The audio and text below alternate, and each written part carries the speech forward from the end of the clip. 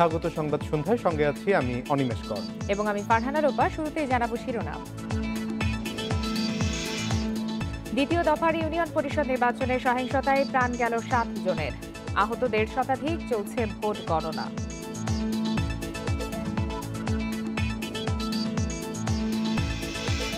UP নির্বাচনে কিছু উত্তেজনা স্বাভাবিক, পরিস্থিতি নিয়ন্ত্রণে তৎপর রয়েছে আইন শৃঙ্খলা বাহিনী, বললেন স্বরাষ্ট্রমন্ত্রী।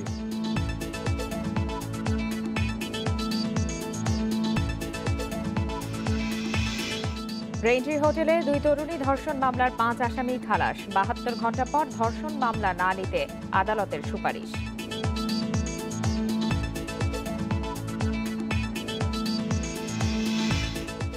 রাজধানীতে বাসে বাড়তি ভাড়া আদায়, নৈরাজ্য ঠেকাতে আজও চলছে বিআরটি এর অভিযান।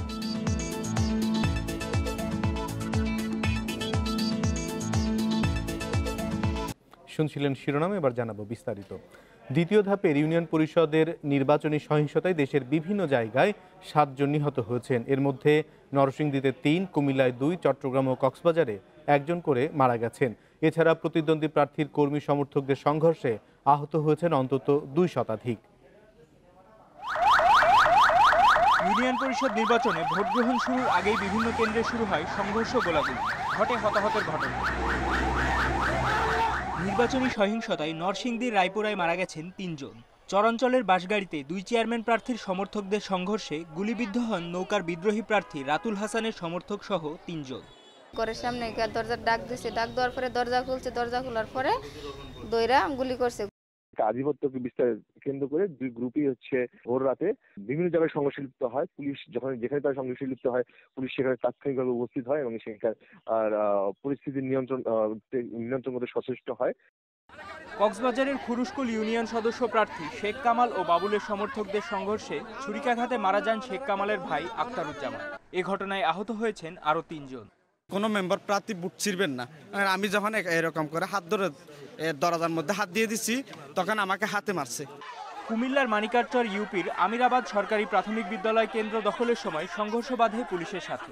এতে 1 জন নিহত এবং 3 জন আহত হন। চট্টগ্রামের ফটিকছড়ির ল্যাংলা ইউপির 8 নম্বর ওয়ার্ডে 2 মেম্বার প্রার্থীর সংঘর্ষ হয়। ছুরিকাঘাতে মৃত্যু হয় মোহাম্মদ শফি নামে এক ব্যবসায়ী। এছাড়া সীতাকুণ্ডের সোনাইছড়ি ইউনিয়নে 2 সদস্য প্রার্থী সমর্থকদের সংঘর্ষের জেরে প্রায় 1 ঘন্টা বন্ধ থাকে ঢাকা চট্টগ্রাম মহাসড়ক। আমরা কেন্দ্রে 2 পক্ষ আপনার কিছু সমস্যা করেছিল। একদিক দিয়ে মাহবুবুল আলম, আরেক দিক দিয়ে হলো ফুরকান মেম্বার। তো তাদের কাছে কিছু আলামত জব্দ করা হয়েছে, দেশীয় অস্ত্র, কিছু পেট্রোল বোমা, এবং তাদেরকে জিজ্ঞাসাবাদ করার জন্য থানায় আমাদের হেফাজতে নেওয়া হয়েছে। চট্টগ্রাম জেলা পুলিশের পক্ষ থেকে আমাদের উপস্থিতি আছে, পর্যাপ্ত উপস্থিতি। যে কোনো জায়গায় যে কোনো সমস্যা আমরা তাৎক্ষণিক হস্তক্ষেপ করছি এবং স্বাভাবিক করার চেষ্টা করছি। নোয়াখালীর আলাইয়ারপুর ইউনিয়ন কেন্দ্র দখলের সময় ধাওয়া পাল্টা ধাওয়া হয়, গুলিবিদ্ধ হন 5 জন। এছাড়া নির্বাচনী সংঘর্ষে লক্ষ্মীপুরে গুলিবিদ্ধ হন 1 জন। মাদারীপুরের সাহেবরামপুর ইউনিয়ন পরিষদ নির্বাচনে 2 চেয়ারম্যান প্রার্থীর সমর্থকদের সংঘর্ষে আহত হয়েছেন শতাধিক। এদিকে জামালপুরেও 2 মেম্বার প্রার্থীর সমর্থকদের সংঘর্ষ হয়। এছাড়াও সংঘর্ষ হয় ময়মনসিংহ, শরীয়তপুর, শেরপুর, জয়পুরহাট, পঞ্চগড়, নেত্রকোনা, যশোর, সাতক্ষীরা সহ দেশের বিভিন্ন জায়গায়। মাহমুদুর নবী, ইন্ডিপেন্ডেন্ট নিউজ ডেস্ক। দ্বিতীয় ধাপে 835টি ইউনিয়ন পরিষদ নির্বাচনে ভোট গ্রহণ শেষ হয়েছে, এখন চলছে গণনা। সকাল থেকেই কেন্দ্রে দেখা গেছে ভোটারদের ভিড়। গ্রামাঞ্চলে যেন উৎসবে পরিণত হয় এই নির্বাচন। এছাড়া নাশকতা ঠেকাতে নির্বাচনী এলাকায় তৎপর দেখা গেছে আইন শৃঙ্খলা বাহিনীকে। পছন্দের প্রার্থীকে নির্বাচিত করতে সকাল থেকেই দীর্ঘ লাইনে দাঁড়িয়ে ভোট দেন ভোটাররা। কেন্দ্রগুলোতে ভোটারদের ব্যাপক উপস্থিতি দেখা যায়। প্রায় প্রতিটি কেন্দ্রে পুরুষের তুলনায় নারীদের সংখ্যা বেশি। উৎসবমুখর পরিবেশে ভোট দিতে পেরে খুশি তারা। পরিবেশটাই অনেকটাই সুন্দর, শৃঙ্খলাভাবে ভোট এখানে প্রদান করা হচ্ছে। আমরা আগে যে নির্বাচন দেখেছি, এবারের মতো এরকম নির্বাচন আর কোনোদিন হয়নি। শান্তিপূর্ণ আছে, আশা করব যেন সুষ্ঠু স্বাভাবিক নির্বাচন। সুষ্ঠু ও শান্তিপূর্ণ ভোট হলে জয়ের ব্যাপারে আশাবাদী প্রার্থীরাও। জনগণ আমার সাথে আছে, আমি সংগঠনের লোক, আমি নিরপেক্ষ নির্বাচন হলে আমি নিশ্চিত আমি জয়ী হব। আমার দাবি থাকবো ভোটার যারা আছে, যার ইচ্ছা তারে ভোট দেবো, আমার কোনো আপত্তি নাই। ঝুঁকিপূর্ণ কেন্দ্রে বিশেষ নজরদারি ছাড়াও ভোট অবাধ, সুষ্ঠু এবং শান্তিপূর্ণ করতে নির্বাচন কমিশনের পক্ষ থেকে নেওয়া হয় সব ব্যবস্থা। ভোটার উপস্থিতি ভালো, সকলের মধ্যে স্বতঃস্ফূর্তভাবে ভোট দিতে পারছে এবং আশা করি এখানে সুষ্ঠু শান্তিপূর্ণভাবে একটা নির্বাচন হবে। সার্বিক আইন শৃঙ্খলা খুব সুন্দর। ভোট নির্বিঘ্ন করতে প্রশাসনের পক্ষ থেকে প্রতিটি কেন্দ্রে মোতায়েন করা হয় অতিরিক্ত পুলিশ আনসার সদস্যদের পাশাপাশি বিজিবি র্যাব। সবাই ভোট দিতে আসছে, আমাদের যারা নিরাপত্তার দায়িত্বে আছে সবাই তৎপর আছে। আমরা আশা করছি ভোটারদের অংশগ্রহণের মাধ্যমে একটা চমৎকার অবাধ নির্বাচন হবে। আপাতত সকল জায়গায় আইন শৃঙ্খলা পরিস্থিতি স্বাভাবিক আছে। এই ধাপে ইভিএম পদ্ধতিতে ভোট হয় ২৬টি ইউপিতে। এরই মধ্যে বিনা প্রতিদ্বন্দ্বিতায় চেয়ারম্যান নির্বাচিত হয়েছেন ৮১ জন। সোহেলি জাহান, ইন্ডিপেন্ডেন্ট নিউজ ডেস্ক। ইউনিয়ন পরিষদ নির্বাচনে সংঘর্ষ হয়েই থাকে মন্তব্য করে স্বরাষ্ট্রমন্ত্রী আসাদুজ্জামান খান বলেছেন, সুষ্ঠু নির্বাচনের জন্য পুলিশ যথাযথভাবে দায়িত্ব পালন করছে। অপরদিকে তথ্য প্রতিমন্ত্রী ডাক্তার মুরাদ হাসান পুলিশকে আরও পেশাদারিত্বের সঙ্গে দায়িত্ব পালনের আহ্বান জানিয়ে বলেন, স্বরাষ্ট্রমন্ত্রীর একজন সহযোগী দেয়া হলে আরও ভালো হবে। দুপুরে সচিবালয়ে তারা এসব কথা বলেন। বঙ্গবন্ধুর জন্মশতবার্ষিকী ও স্বাধীনতার সুবর্ণ জয়ন্তী উপলক্ষে স্বরাষ্ট্র মন্ত্রণালয়ে বসে নিরাপত্তা বিষয়ক উপকমিটির সভা। 16 ডিসেম্বর থেকে সভা শেষে সাংবাদিকদের মুখোমুখি হয়ে স্বরাষ্ট্রমন্ত্রী বলেন, রাজধানী সহ সারা দেশে নভেম্বর-ডিসেম্বরের সব অনুষ্ঠানে যথাযথ নিরাপত্তা দেয়া হবে। অন্তত দুটি দেশের রাষ্ট্রপ্রধানের আশার ইঙ্গিত দিয়ে মন্ত্রী জানান, অনুষ্ঠানের সময় জাতীয় সংসদের দক্ষিণ প্লাজা, জাতীয় প্যারেড গ্রাউন্ড ও বঙ্গবন্ধুর সমাধিসৌধের 1 কিলোমিটারের মধ্যে সিএনজি চালিত কোনো যানবাহন চলতে পারবে না।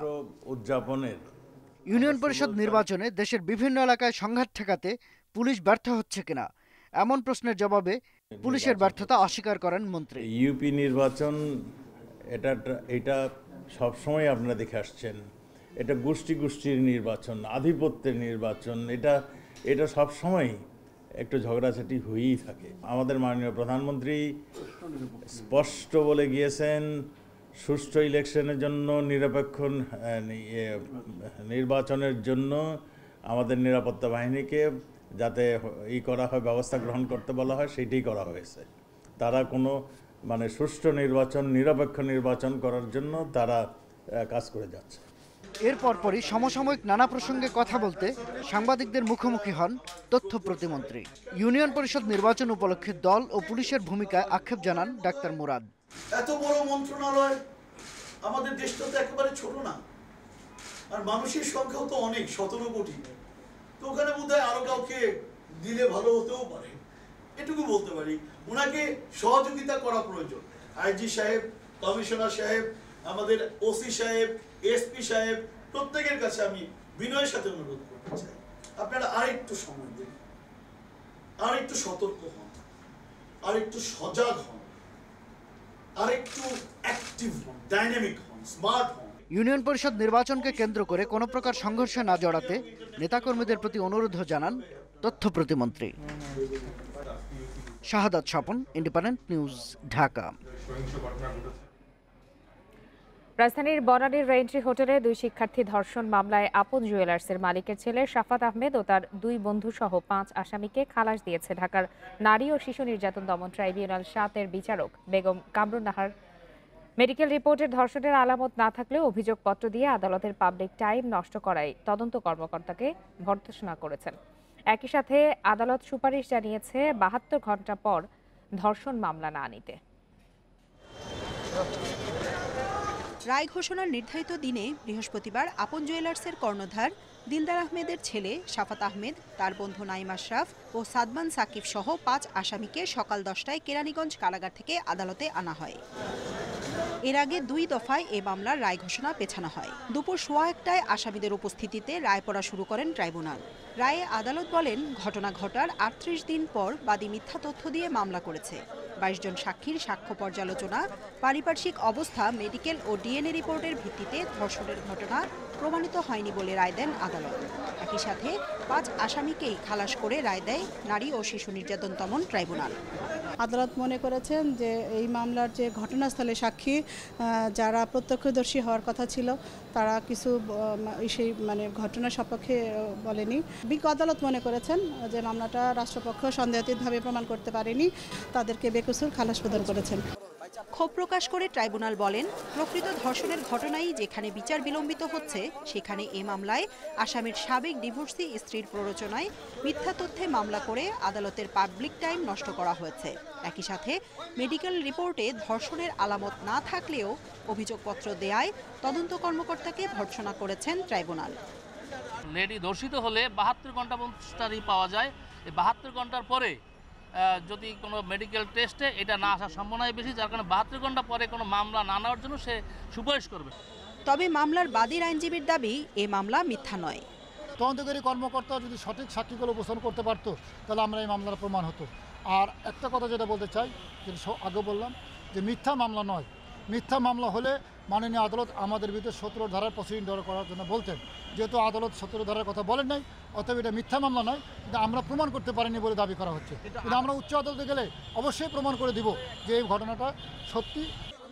2017 সালের 28 মার্চ বনানীর রেন্ট্রি হোটেলে অস্ত্রের মুখে ধর্ষণের অভিযোগে আপন জুয়েলার্সের মালিকের ছেলে শাফাত আহমেদ সহ 5 জনের বিরুদ্ধে মামলা করে বেসরকারি বিশ্ববিদ্যালয়ের 2 ছাত্রী।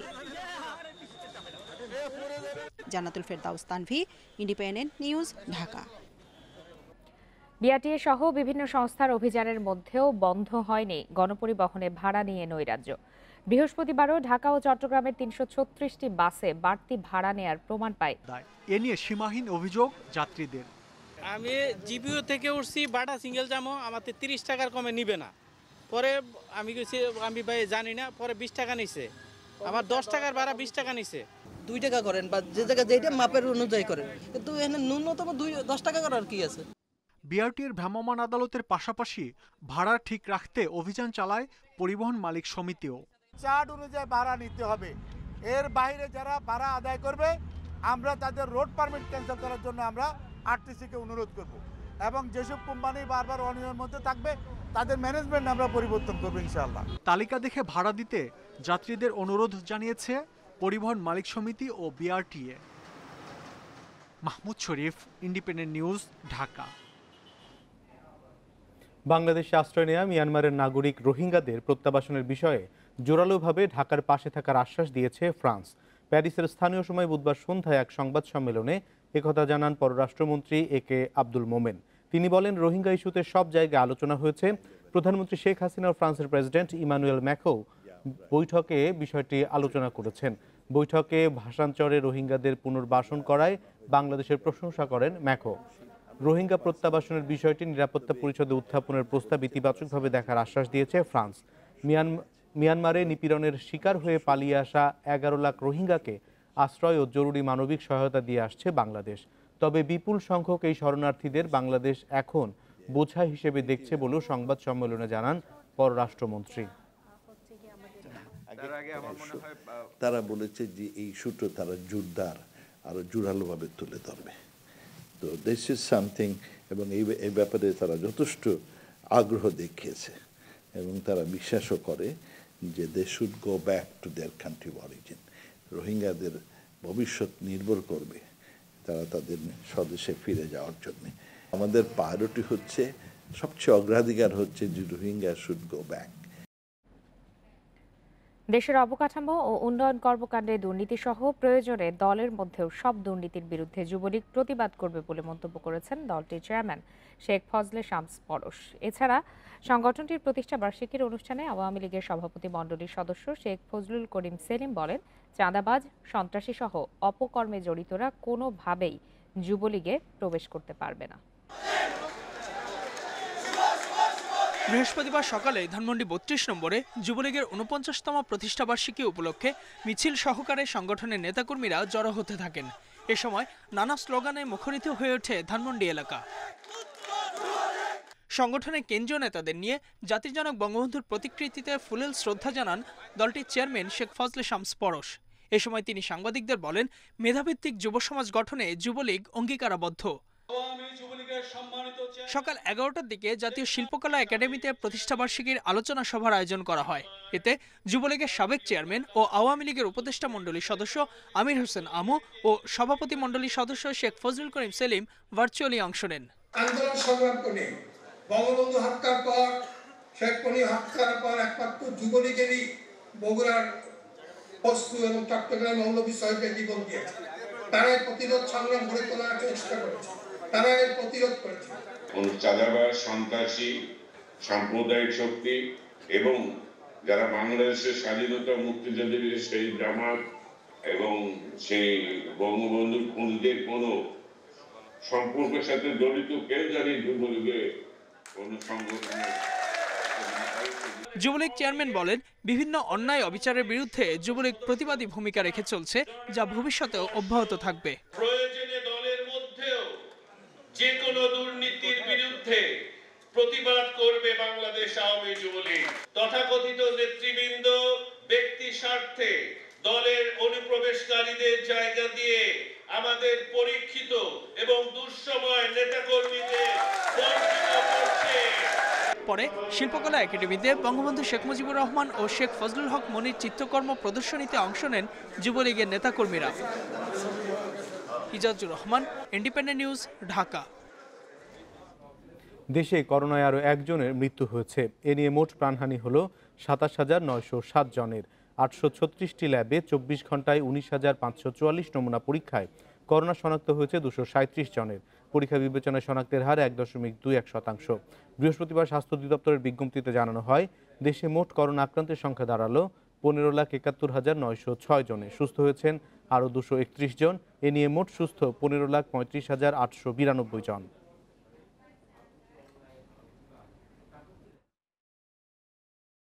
আইসিটি দ্য গ্রেট ইকুয়ালাইজার প্রতিপাদ্য নিয়ে রাজধানীর বঙ্গবন্ধু আন্তর্জাতিক সম্মেলন কেন্দ্রে 4 দিনব্যাপী তথ্য ও যোগাযোগ প্রযুক্তি খাতের বিশ্ব সম্মেলন ওয়ার্ল্ড কংগ্রেস অন ইনফরমেশন টেকনোলজির 25তম আসর WCIT শুরু হয়েছে। অনুষ্ঠানের দ্বিতীয় ভাগে ভার্চুয়াল প্ল্যাটফর্মে যুক্তরাষ্ট্র থেকে যুক্ত আছেন প্রধানমন্ত্রীর আইসিটি বিষয়ক উপদেষ্টা সজীব ওয়াজেদ জয়। সরাসরি চলে যাচ্ছি সেখানে। Our per capita income should meet the standards of developed nations and we should no longer be middle income. Towards that goal, we are pioneering the SDG.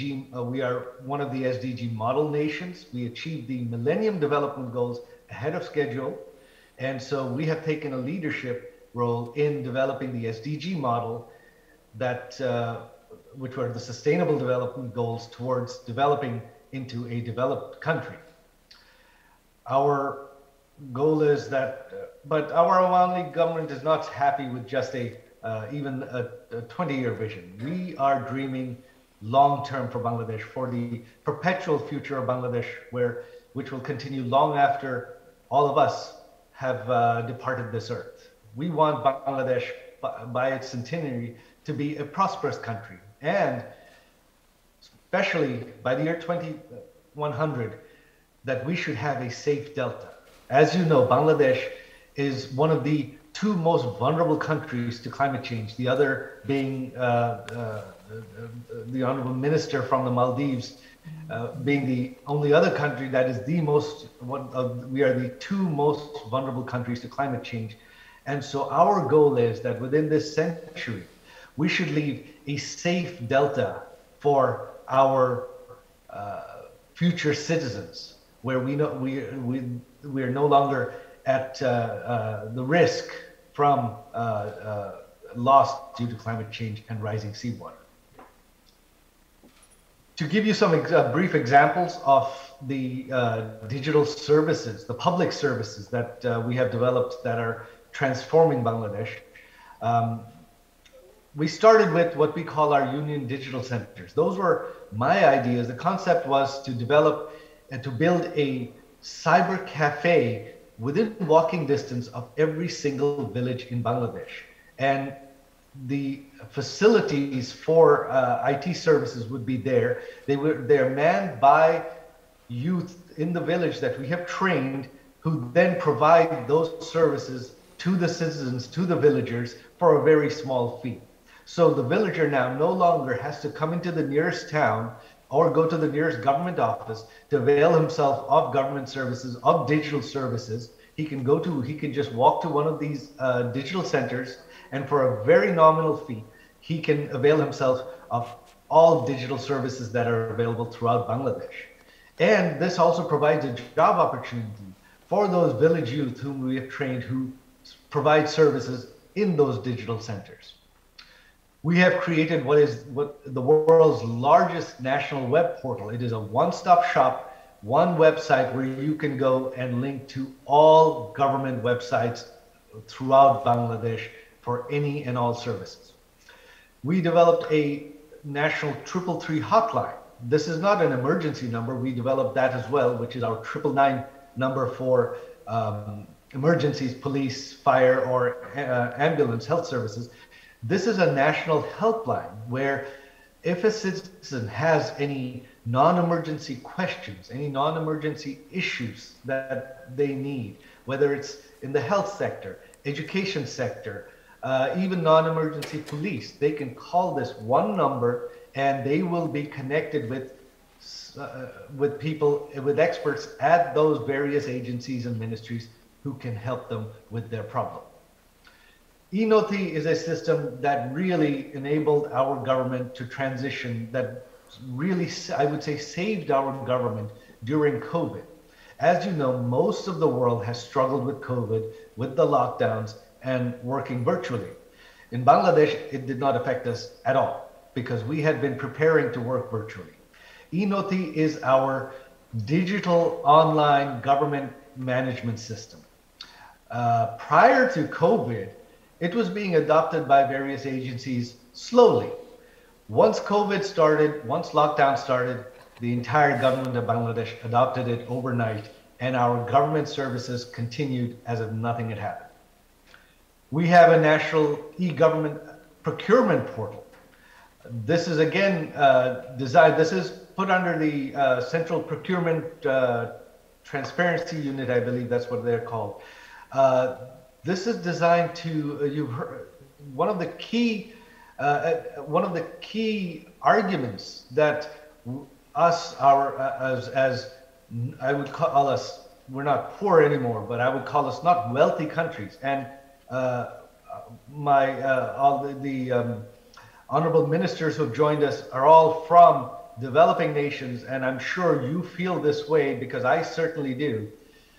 We get this constant criticism from rich, shall we say, white countries about corruption in our countries. You know, they fail to mention the legalized corruption that they have in their countries through, you know, they have legalized it through lobbying, which we feel is not really honest. So the e-procurement system, one of the goals of Digital Bangladesh is to eliminate any avenues of corruption. And the e-procurement system is one of those avenues. It eliminates corruption in government procurement. Once it's digitized, it is no longer, you are no longer able to manipulate, and bribery no longer works. MyGov is our government portal. We have developed our own GRP. We call it the Government Resource Planning. It is an ERP system that has been developed by Bangladeshi companies. Again, for all our colleagues here from developing nations, as you know, the large ERP systems that have been developed by companies from developed nations are extremely, extremely expensive. For our governments to deploy them costs a small fortune. And so the government of Bangladesh, in collaboration with our private sector, we have developed our own GRP software, which we are happy to share with you. It is far cheaper. It costs fraction to develop and deploy than anything from Oracle or SAP. We have an online e-grievance system. We have a real-time eKYC system, and we are about to launch our interoperable digital transaction platform, which is which targets the fintech industry to allow all the various fintech players and banks to interoperate with each other. One of the targets of Digital Bangladesh has been to take our IT exports to $5 billion by the year 2025. We are well on that target. As you know, Bangladesh, we are mostly known for our garments industry. My goal is that eventually our IT exports will exceed our garments exports, and we are well on target in various sectors. Here are some of the examples. I won't go through all of them, but one of the things I would like to mention, I wish I had thought to grab that, is that, but it would not be as visible on a Zoom call, but I was sent a smartphone that has been built, designed and built by a Bangladeshi company. Mind you, this is not outsourced. Samsung is already assembling their top-of-the-line Note smartphones in Bangladesh. This is a smartphone developed by and designed, built by a Bangladeshi company, which when I showed it to my friends here in the US, they couldn't believe that that was not built by Samsung. It is that good.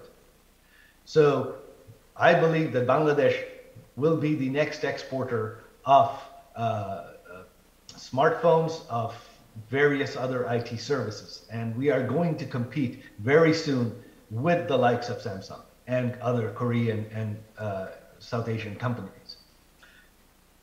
We, besides the export sector, we have a huge startup. The IT industry in Bangladesh has really exploded in servicing the domestic market. Our domestic use and domestic consumption has skyrocketed, so far beyond what the export potentials are.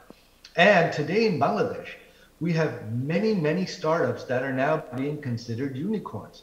You see, one of the things Bangladesh has, one of the big, big advantages Bangladesh has, which most countries do not, we have the 8th largest consumer market in the world. We have the 8th largest population in the world. And with the developing economy, with us being a middle-income country, we now have one of the largest middle classes in the world. And so these startups really skyrocketed, especially during COVID. You have some of these valuations that are shown here. I don't believe they're valuations. I believe they're probably earnings, because their valuations are 10 to 20x of these numbers.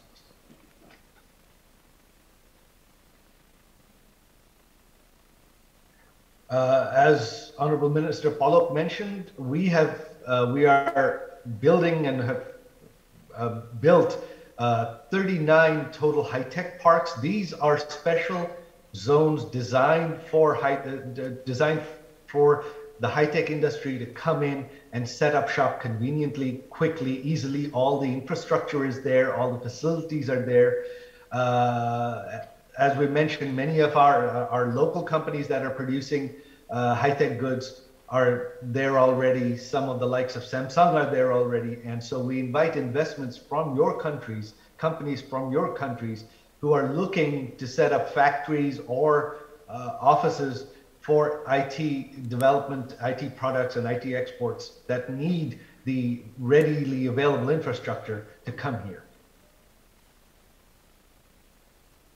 In order to make it attractive for IT industries, to attract IT investment and companies to Bangladesh, we are providing various incentives.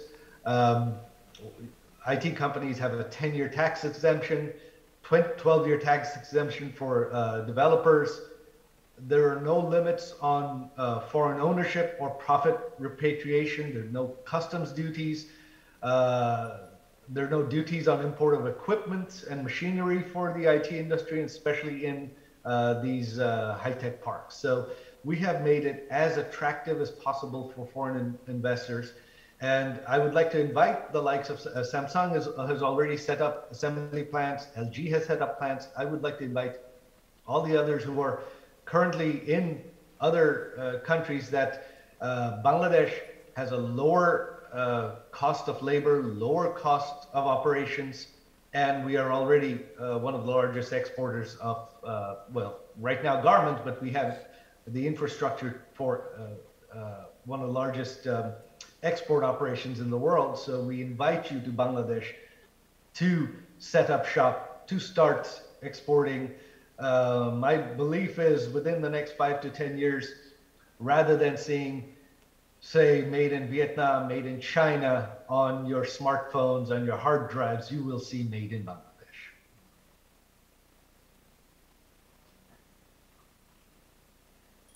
Due to superior, I would call it the superior management abilities and skills of our Awami League government. Even during COVID, our economy continued to grow. Our per capita income continued to grow. Digital Bangladesh played a critical role in that. Our government did not miss a beat. Our economy barely missed a beat. Our GDP growth, which had been at 8 and on target to hit, to reach 9, maybe even 10%, it did slow down. We went down to 5% growth, but we were one of only 2 Asian and South Asian economies to register a positive growth, despite the rest of the world being in recession. In 2019, our per capita income was 1,909, and in 2021, it's 2,554. So in spite of this, it continued to grow, and of course, e-commerce, mobile finance, internet bandwidth, these sectors boomed during COVID because of all economic activity moving online. We were very quick to roll out digital platforms to tackle COVID. These really helped us tackle the challenges of COVID outside of, say, digital governance and e-commerce. We set up a website for COVID tracking, reporting, advertising the numbers, providing information, and where people could provide either ask for help, ask for questions, or get information on how to handle the pandemic.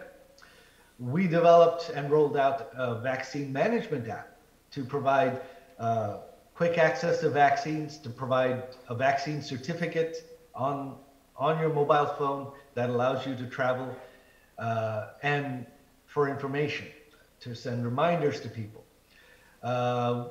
We provided telehealth services. You could call in, and anyone from a village could call in and speak to a doctor and have their questions answered and be diagnosed. And to avoid people suffering during lockdown, we set up a Food for Nation program. This isn't an IT program. This was the government of Bangladesh providing food directly to all those who could not go out and get food due to the lockdown, who could not work due to the lockdown, so that no one in Bangladesh suffered during this lockdown. That is what our Awami League government did. Rather than handing out cash, we provided them sustenance. We provided them food. To look to the future, what are our national strategies? We are not just looking at today. We are trying to look to the future at what are the key areas that we need to focus on to build our own expertise, either for the export industry or to really be self-sufficient and not reliant on other countries for technology. Again, as developing nations, we are quite reliant on foreign countries for most of the basic technological needs. As you know, microprocessor design is only conducted in a limited handful of countries. But technology is progressing so rapidly that I believe that we can take a leadership role in some of the newer future technologies. So with that in mind, Bangladesh, we are focusing on developing our artificial intelligence skills, our blockchain skills, our IoT skills, and our robotic skills. And yes, we are focused on microprocessor design because we believe that All of this is going to be powered by microprocessors. And right now they are either designed in 1 or 2 countries and built in 2 or 3 countries. And we need to be self-sufficient in that for the future. We have also created several various groups, divisions, centers to develop these technologies in Bangladesh. We have our, I see they're trying to call themselves, these slides were developed by A2I, our Access to Information group, who have been one of the key developers of most of our digital Bangladesh, especially digitization of government services. We have developed a Center for the Fourth Industrial Revolution, where Bangladesh, we hope to take a lead role in the world. We have Future of Work Lab, where we are focusing on the future technologies that the private sector can use. We have a FinTech Innovation Lab to develop technologies in financial digitization. Because again, there is no standard. This is brand new technology. No one has this technology. No one has developed any standards. And we in Bangladesh hope to develop those. Here are some of the other labs and incubators that we have developed. We have the Sheikh Hasina Institute of Frontier Technologies. We have the Sheikh Kamal IT incubators that are in all 64 districts. We have the Sheikh Russell Digital Labs, 35,000 to be built in the next 5 years. These are going to be built essentially at every school to have school students so that our future generation has IT skills that they're trained in at a very, very young age. We have our we're developing several advanced labs in IoT, AI technologies. Again, we are not just looking to the present. We are not just looking to follow. We are looking to lead the fourth industrial revolution, Bangladesh, because তথ্য যোগাযোগ প্রযুক্তি খাতের বিশ্ব সম্মেলন world Congress on information টেকনোলজির 25তম আসরে বক্তব্য রাখছিলেন প্রধানমন্ত্রীর আইসিটি বিষয়ক উপদেষ্টা সজীব ওয়াজেদ জয়। আমরা সরাসরি ছিলাম সেখানে। চলে যাচ্ছে এবার অন্যান্য খবরে।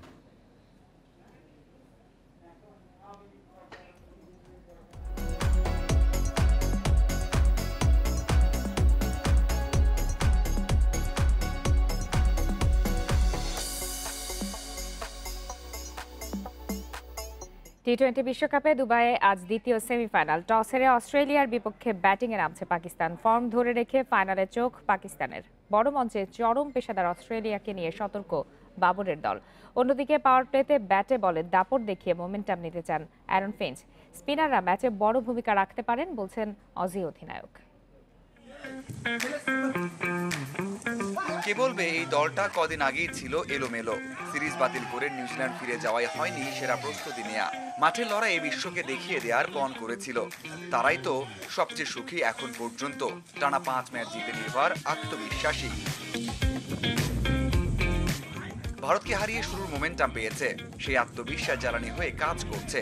বুড়ো বয়সে মালিকের ধারাবাহিকতা সাহস দিচ্ছে। বাবর আজম রেজওয়ানরা তো রয়েছেন সেরা ফর্মে।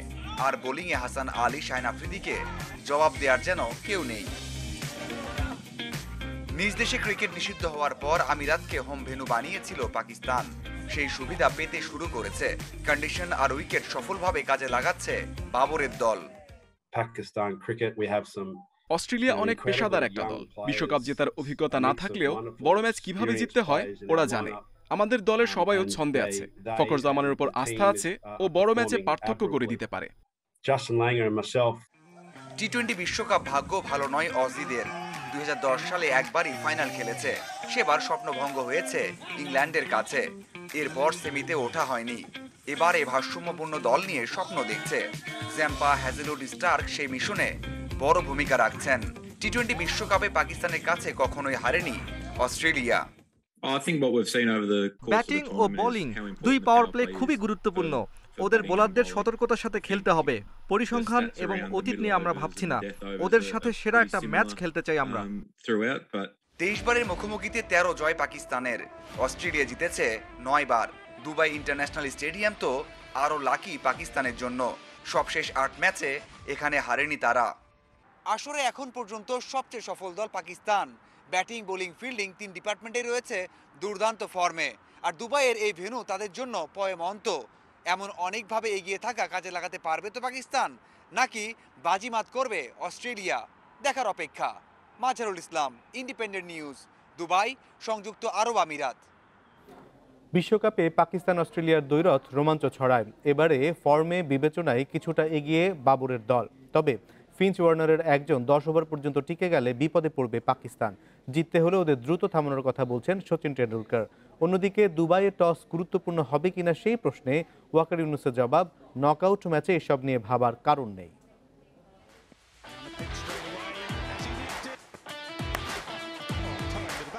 পাওয়ার প্লে ব্যাটিংয়ে দুরকম অভিজ্ঞতা অস্ট্রেলিয়ার। ইংল্যান্ড সাউথ আফ্রিকা ম্যাচে দ্রুত উইকেট হারিয়ে ভুগেছে অজিরা। আবার শ্রীলঙ্কা, বাংলাদেশ, উইন্ডিজকে তুলোধুনাও করেছে। তুলনায় পাকিস্তান ধারাবাহিক, রান তোলায় মন্থর হলেও উইকেট ধরে রেখেছে ঠিকই। পরবর্তীতে ঠিকই গতি বাড়িয়ে বোর্ডে বড় পুঁজি জমা করেছে ম্যান ইন গ্রিন। পাওয়ার প্লেতে দু দলের দুরকম স্ট্র্যাটেজি। অস্ট্রেলিয়া রানের হিসেবে ঢের এগিয়ে, পাকিস্তান উইকেট ধরে রাখায়। ব্যাটিং গভীরতা প্রায় সমান দুই দলের। ওপেনাররাই গড়ে দিতে পারে পার্থক্য। যেখানে বাবর, রিজওয়ানের ফর্ম পাকিস্তানের মূল শক্তি, তুলনায় অজিরা ধারাবাহিকতায় পিছিয়ে। তবে ওয়ার্নার, ফিঞ্চ জ্বলে উঠলে বিপদে পড়বে পাকিস্তান, তাই ওদের থামাতে হবে দ্রুত। অস্ট্রেলিয়া অভিজ্ঞ বড় ম্যাচের দল, ওদের ব্যাটিং গভীরতাও বেশ ভালো। টপ অর্ডারে ওয়ার্নার, ফিঞ্চের একজন যদি 9 থেকে 10 ওভার থাকে তাহলে ওরাই এগিয়ে যাবে। It's a well balanced side if you see the depth in their batting. দুবাইয়ে খেলা এই